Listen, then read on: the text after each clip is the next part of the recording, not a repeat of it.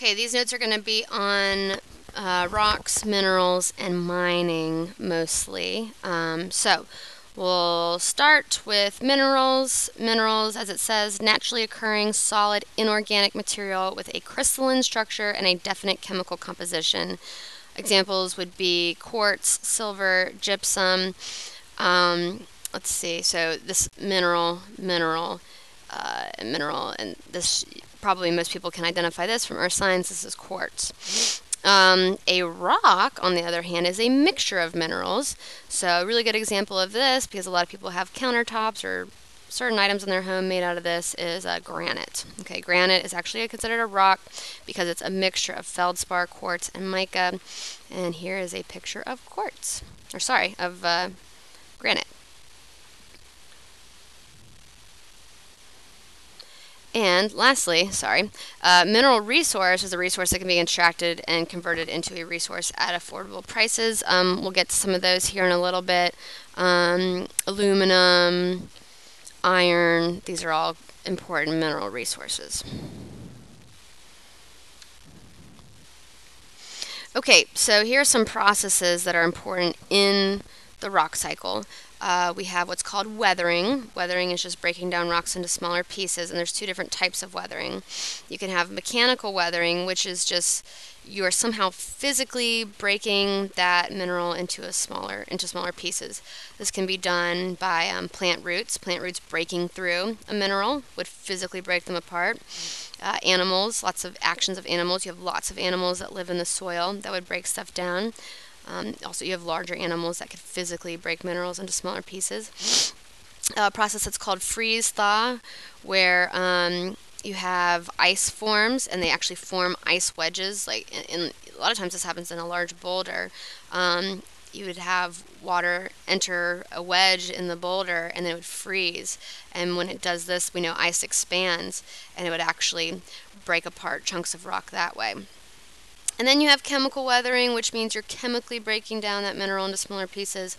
So lichens, acids would all be able to do that, chemically break them down.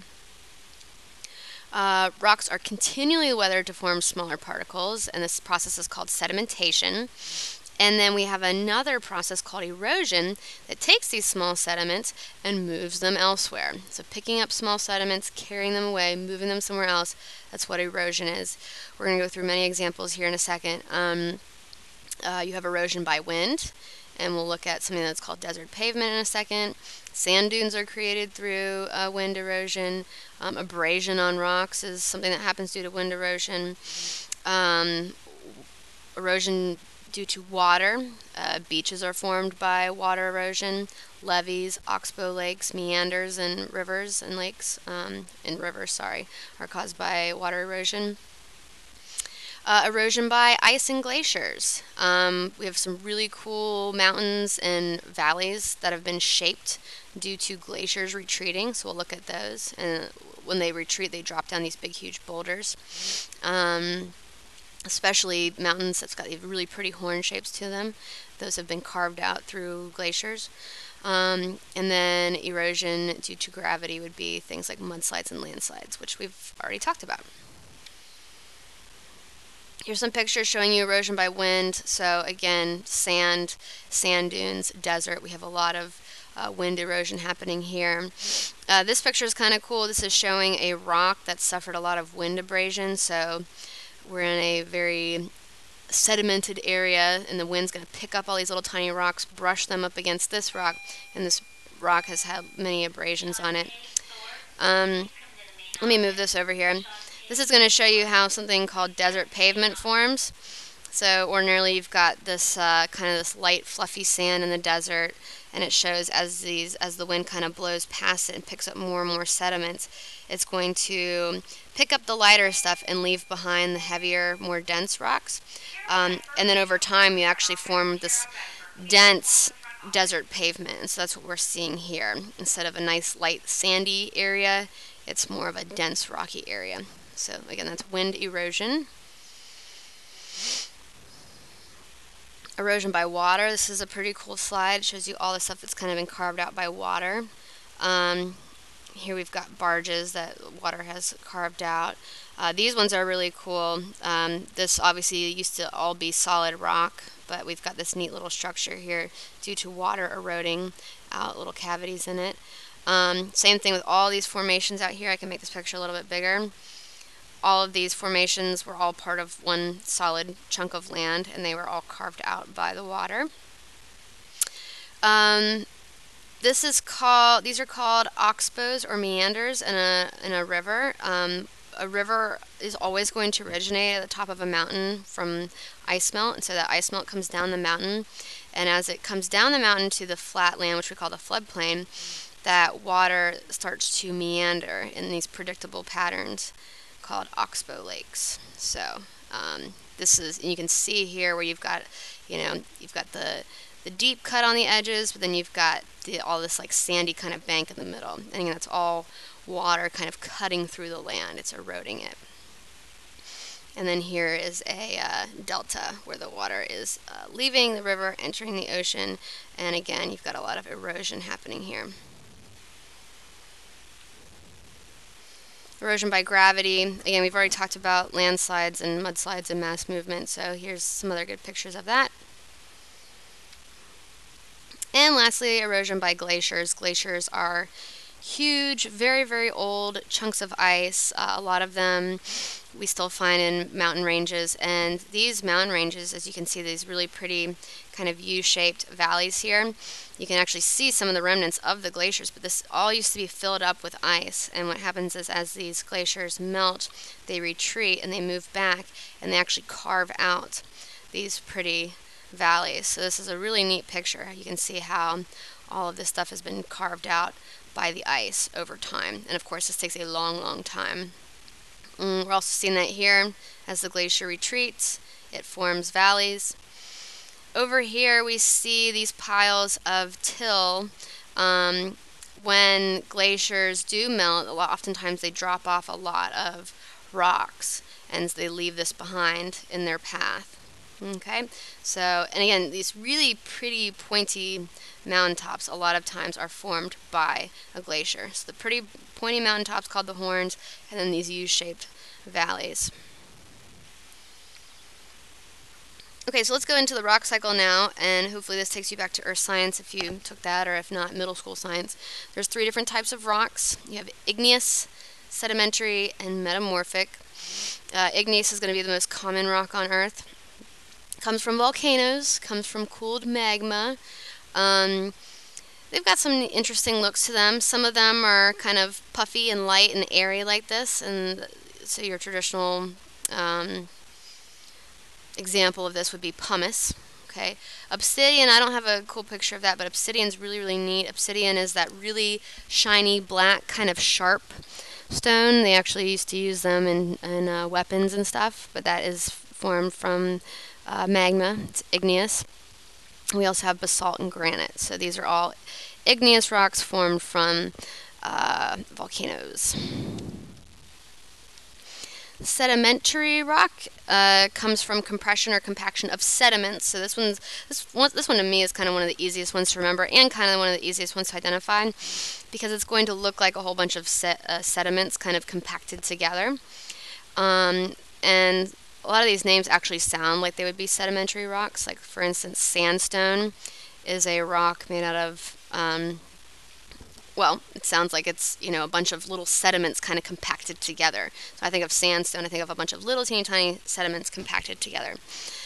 Conglomerate, you've got like a big mixture of a lot of different sediments together.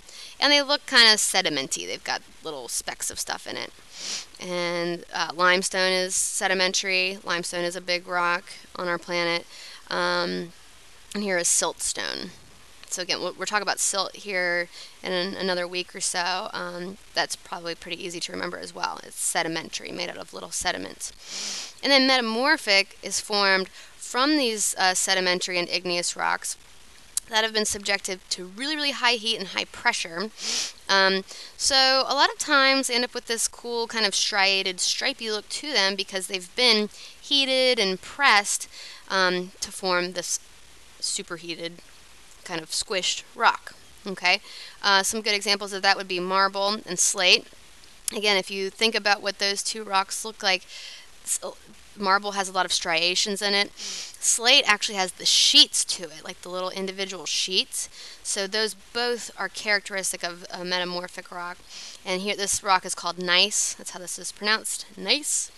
And again, it's got a striated, striped look to it. Okay, so we said we have many minerals that are actually valuable to us, and we actually extract them to get the stuff that we want out of them. The whole chunk of rock that's going to have the valuable stuff to us, we call that the ore. Here's an example of an ore. It's called bauxite.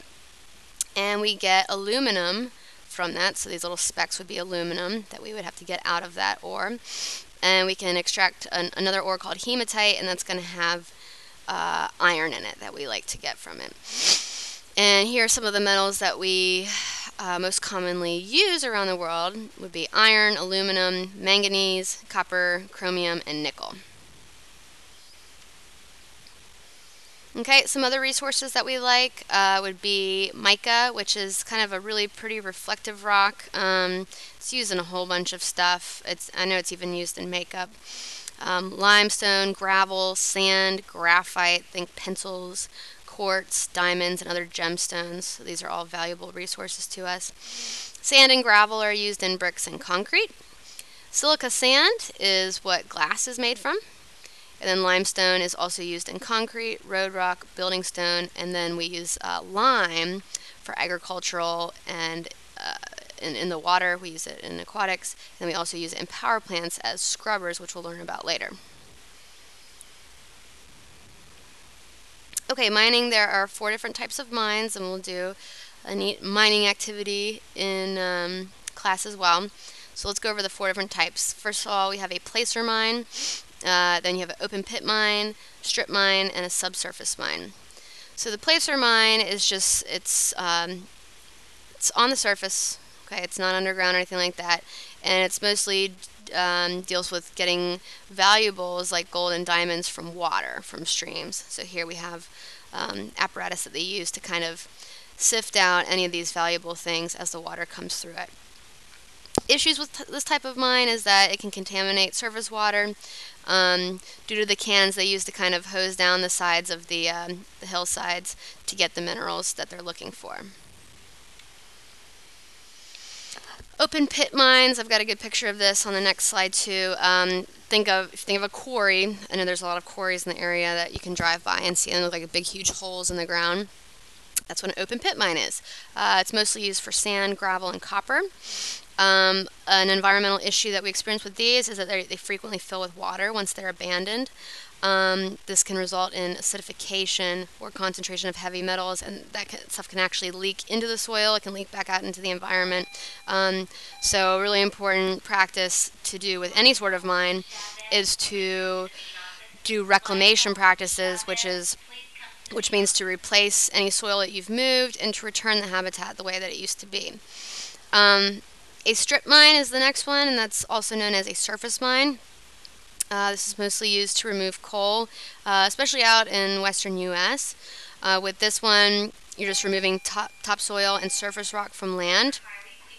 You remove the mineral of interest that you want. You replace the surface rock back to where it was. And now these areas are called spoil banks. So you strip off the top layer, take what you want, put the stuff back. It's not going to be the same though. So these spoil banks, now that they're called that, what environmental issues they face is that they can be susceptible to weathering and erosion, because again, that ground, you've taken stuff from it, you've disrupted that ground. It's not going to be intact and in place the same way it used to be. We don't have any more topsoil anymore, so that rich topsoil we're going to learn about in another week or so is very important for the wildlife that wants to live there. This is going to cause really, really long recovery. And back in the 70s, Congress actually passed a Surface Mining Control and Reclamation Act, which requires that mined areas be returned to their original state.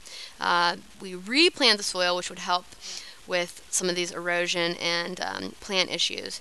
And we're actually going to read an article about that later too. So it's been beneficial, but once you disrupt the land like this, it's never really going to go back to the way it was. All right, and then the last one is a subsurface mine. This is what we think of as like a real mine. This is the underground, the little underground cart. This is mostly used to harvest tin, lead, copper, and coal. Problems we have with these subsurface mines, they can collapse. We can have explosions, or they can even catch on fire and stay on fire for years, which we actually talked about this Pennsylvania example at the beginning of the year. We said that in the Pennsylvania one, it was on fire for 4 years. Apparently there's one in China that's been on fire for 400 years. Another issue with these subsurface mines is that they can also contaminate groundwater with heavy metals. So here's some pictures real quick of the last three types of mines I talked about. Here's the open pit, which we said is basically a quarry. Here's your strip mining, where you take off the top layer, get what you want, and replace the land. And here's the subsurface, that's all the way underground.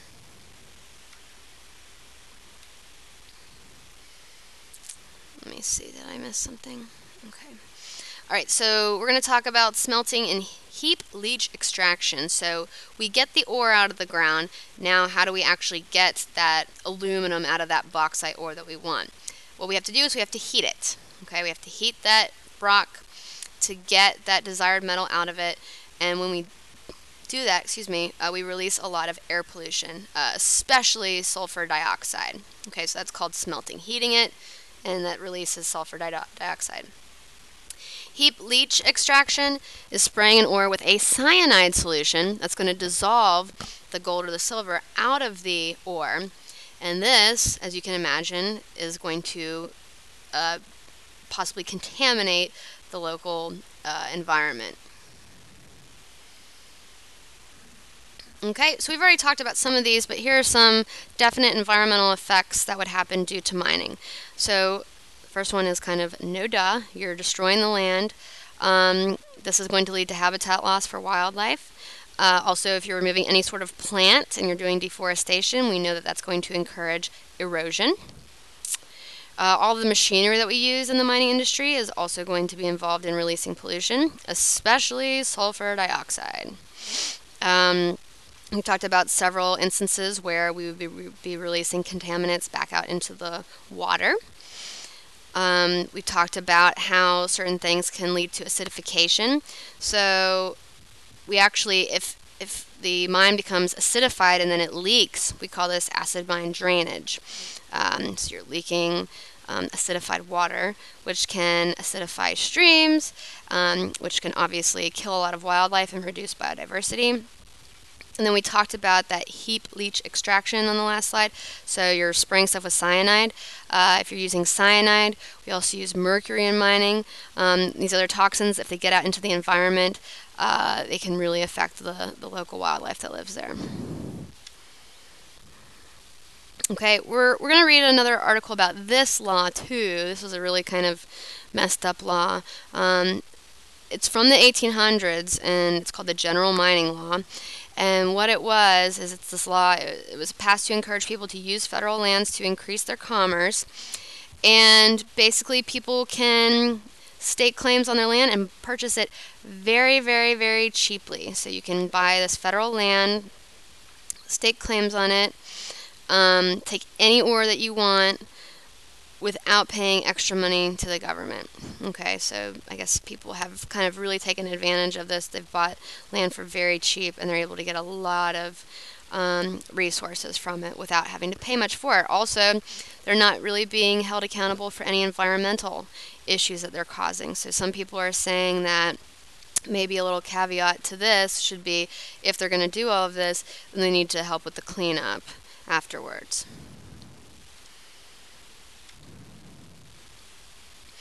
Okay, so we're talking about these important mineral resources we get from the ground. How can we conserve these geologic resources? The main way we can do this is by recycling. So in order to save a lot of money and a lot of energy that's needed to actually go into the earth and mine this stuff and then smelt it out of the ore, we can just keep stuff in the mix and recycle. That's why recycling is so important. Here are some successes that we've had with recycling. They say the most successfully recycled material in our country right now is steel. And they say pretty much all steel that we are using is at least 25% recycled. It's very easy to melt back down, it's very easy to recycle, and we've done a really good job of recycling steel. Aluminum is another one that we've done a good job with. Again, it's very easy to recycle, very easy to remelt and make into other cans, and you get a really good turnaround from that. And again, we're not having to go back into the earth, extract more ore, use all of that energy just to get more aluminum that's already in circulation. Some other metals that can be recycled are lead, platinum, gold, silver, copper, iron. I know, especially like with girls in jewelry parties, a big thing now is to bring your old gold and silver and to sell it to these gold and silver ladies, and they take it and they remelt it, and they give you a couple $100 for your old gold and silver. So hang on to that stuff, because you can sell it back and recycle it and get money for it. And that is it for our notes today.